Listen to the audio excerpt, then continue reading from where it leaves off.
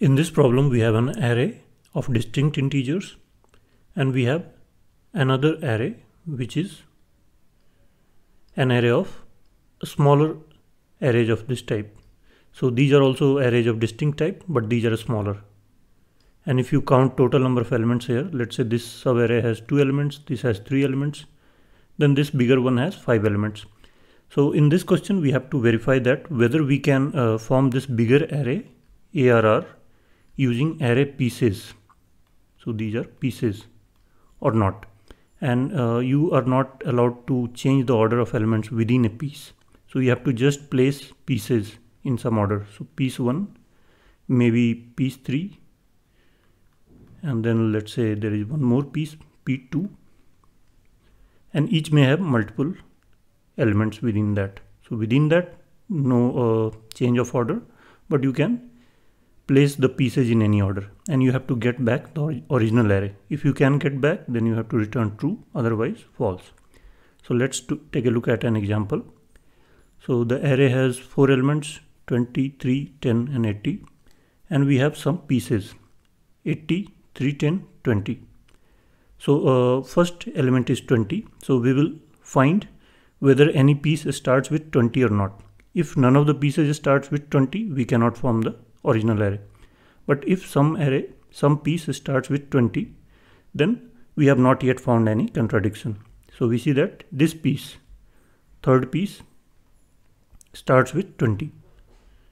So we have till here it's possible to form the array. So we go to next element and we check whether until we reach the end of the piece. So let's say this first element of the array was 5 and we have more elements, and there is a piece starting with 5 and there are more elements, let's say 3, 20. So this matches. So we will look for next element and next element here also, because these will occur together. We are not allowed to change the order within a piece. So these all three should occur together. So we compare with next and next. If it's 3, we go ahead and we compare with 20. If it's 20, we go ahead and we have reached the end of the piece. So if there is, let's say 25 here, we will start looking for another piece. So here 20 is found. So next is 3. So we will check whether any piece starts with 3 or not. So it starts with 3. We found another piece, P2. So till here also it's valid. It's possible to form this array. Next, we look at next element in the piece, 10, and we match it with this. So it matches. So good to go. Now this piece ends. So we will have to look for another piece. Next element is 80. So we have to find a piece which starts with 80. And we found one. And now we have reached the end of this array, and also these elements are guaranteed to equal total number of elements, or although even if it's not guaranteed, you can add a check. So in this case we will return true. But let's say we have same array 23, 10, 80, and here we have 23 or 10 we have, and then we have 80 and 6, and let's say here we had one more element, 5. So 20, starting with 20, yes. Next 3, fine. This piece is done. Next is 10, a piece starting with 10, yes. Then 80, so we have to find a piece starting with 80. We found one. So we go to next and we check next. It's not there. So we return false. Or even if instead of 86 it was 580. So all the elements are same. We can form 85 by changing the order, but we are not allowed to do so within a piece. So still we would return false. In this case, true. So what we are doing here, just what algorithm we have seen, we will write it in the code. So we start from beginning of this array. So we have to run a loop for I equal to 0 to length of array -1. This is the outer loop, and some element which will denote the current element here. And we have to find a piece P starting with element EL. And then once we found it, if it's not found, so if not found, then return false. If found, iterate through all the elements of the piece. So this loop will be for length of the piece, and we will also advance this in the outer array. So we can use a while loop here, starting with 0 and I++. So you got the idea. So let's write the code for this. First we will write in C++, then Java and Python, and time complexity will be O of n, since we are scanning once this and once this. And space, we can use unordered map to store just the first element and reference to the original piece. So again, space is also O of n. So let's write the code.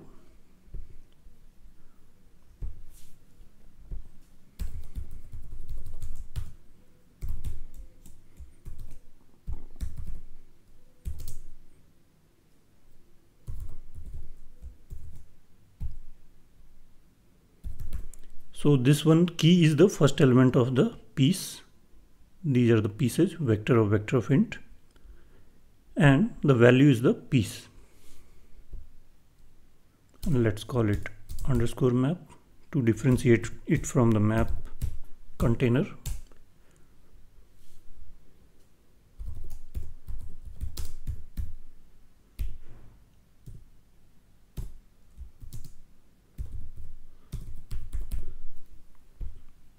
So I'm using auto, but you should know what this auto denotes. It's iterating through these pieces, so this auto is vector of int.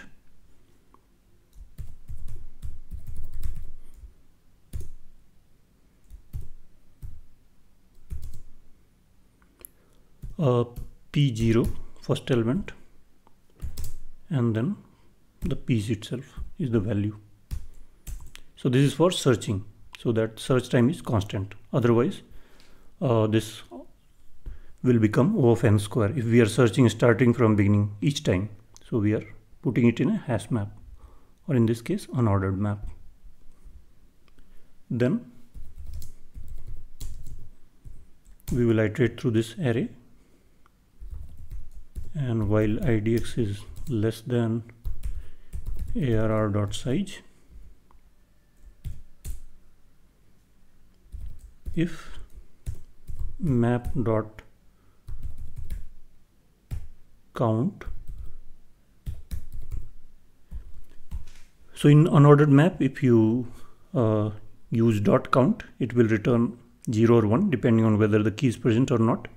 So this makes more sense in the case of multi-map, where it returns the actual number of keys with that value. So if you want to study more about map and multi-map, those things, watch my STL videos, standard template libraries. I have created videos on that. So if count is 0, then it will reach the else case. That means this was not present, no piece starting with this key, so return false. And then we fill this loop. So we found one piece in this case.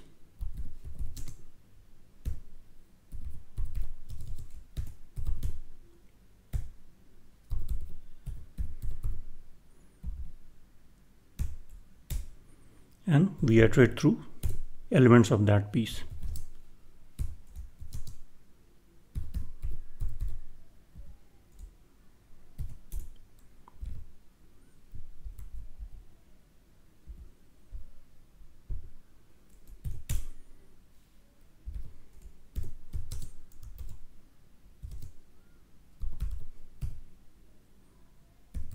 So this should match with the corresponding element in ARR. We are increasing both by 1.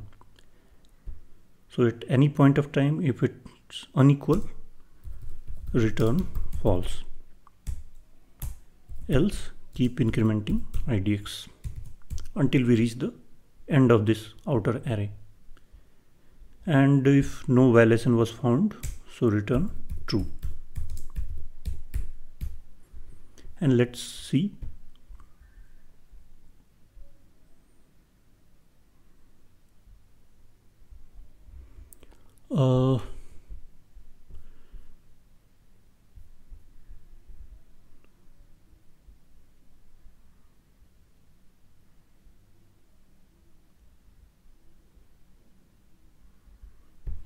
should be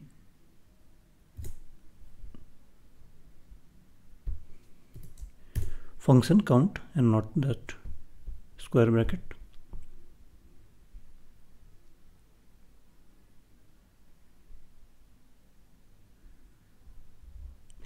So one bracket is missing again.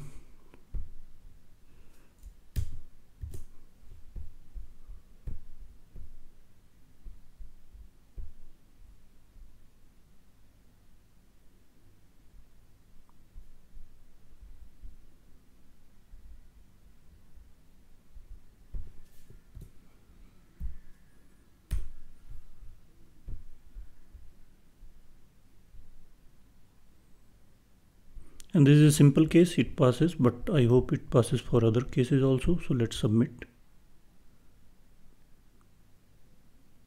And the solution is accepted. And if you look at the time here, we are better than 100%. So our solution is quite efficient. Let's go back and write down in Java and Python also.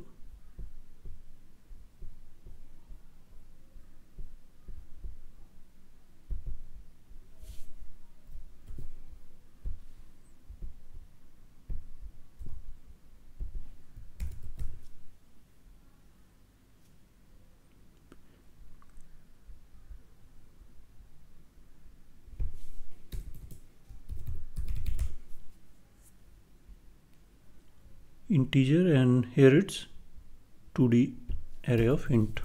So int array.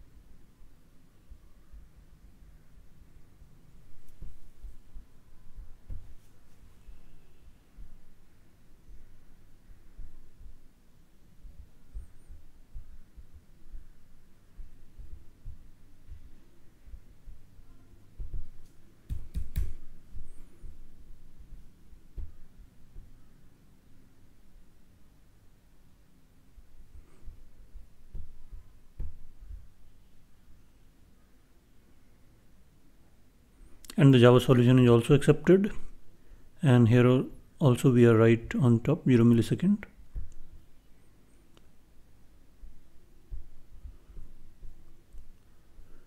Finally, we will do it in Python.